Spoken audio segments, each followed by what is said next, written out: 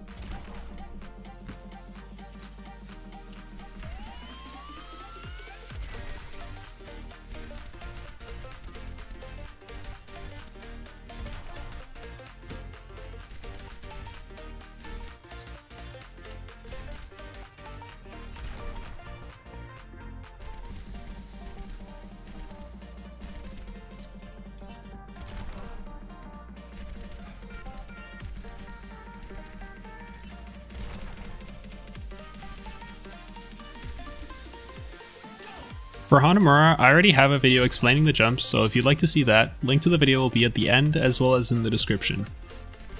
This spot can be useful if you'd like to obtain high ground quickly so that you can pump in some early damage to your enemies. Generally, people won't be expecting you to appear there so early within the game, so you can potentially get in some free damage and get a little bit of ult charge. Other than that, the spot doesn't extend past this reason, as you'll generally need to push closer to the point so that you can help your team capture it. If you find yourself having trouble going up the right side stairs, you can flank your enemies by rocket jumping off this wall. It's especially good if you find that there's only one or two enemies holding the stairs like a Junkrat, as you can easily catch them off guard for a kill and a way for your team to get past the spam.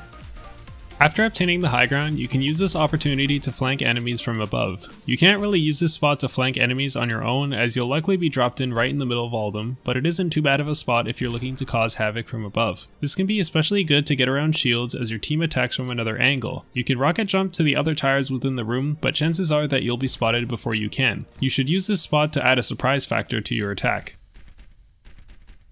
For defense, I really like this spot on the high ground. It can be pretty difficult to reach as it's nearly at the peak of how high you can rocket jump. This spot is especially nice if the enemy team has a tracer, as you can easily attack her from here without being threatened by her. You can see a majority of the angles the enemy team can come from while maintaining your distance from them. You can also do this on the ground just below, but then that leaves you open to being attacked from the open room just on the right. Just be careful when using this spot if the enemy team has a Widow or Hanzo. Even though you're safe, you're still isolating yourself to an extent which can make you an easier target for them.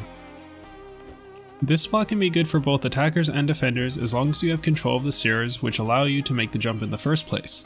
The high ground is good as it gives you nearby cover as well as vision of pretty much the entire battlefield. The only thing you have to really worry about is the high ground on the opposite side of the point. Other than enemies from there, it is pretty easy to fall back and heal with your biotic field in the event that you start taking heavy damage. The only enemy that you really need to be worrying about is Widowmaker, as she's really good on the first point here and can easily take you out with only one shot if she manages to see you. If you're on attack, chances are Widowmaker will be standing here, so you can use this jump to maybe get close to her and take her out. Or on defense, chances are that she's going to be using the bridge near the choke in order to try and snipe people from above, which in that case you have to be careful since long range battling against a Widow as Soldier 76 isn't always a good idea. Generally, you'll be using this rocket jump after a fight or if you need to adjust your current positioning. You can use this fountain on the point to gain a little bit of extra elevation to make the jump easier so that you can quickly get to high ground. This is really useful as it makes you a lot less vulnerable compared to running all the way around to get to the high ground on the left side. With this rocket jump, you can make it to high ground without putting yourself out of position. When attacking point B, you can use the gap on the right hand side to flank enemies. This is useful to get a pick on someone like a Widowmaker or an enemy hit scan that is sitting on the bridge. You can also use this spot as an opportunity to use your ulti from an unexpected angle while your team attacks from the front. This spot can be risky. You can get in some early damage this way, but it leaves you vulnerable to stay here. This jump is more useful for getting on top of the building for a flank on enemies. You may not want to stay here for long, but you can use this after winning a fight to get a cheesy pick or use your ultimate. Enemies generally won't expect you to be sitting up here as long as they don't see you when they're respawning. If you decide to use this middle high ground here on point A, you can rocket jump to either side to the other high ground, whether that be to the right or to the left. You can use these rocket jumps to maintain high ground and reduce the amount of time it takes to get from one high ground to the next. This allows you to maintain the advantages that you get from high ground without putting yourself on the ground where you would otherwise need to use time to climb back up. On point B, you can use the small lump in the center to reach the high ground quickly. This greatly reduces the amount of time it takes to get to high ground, and you can use it as a way to get back up after being pushed off. You can also rocket jump to other platforms of high ground as a way to play more aggressively or to put yourself in a position to duel someone who's attempting to flank. And that's all of the current 2CP and assault maps. So that's it for this video. If you have any questions about Overwatch, you can leave a comment down below or join my Discord server. The link will be in the description. Thanks for watching, and I will see you guys in the next one.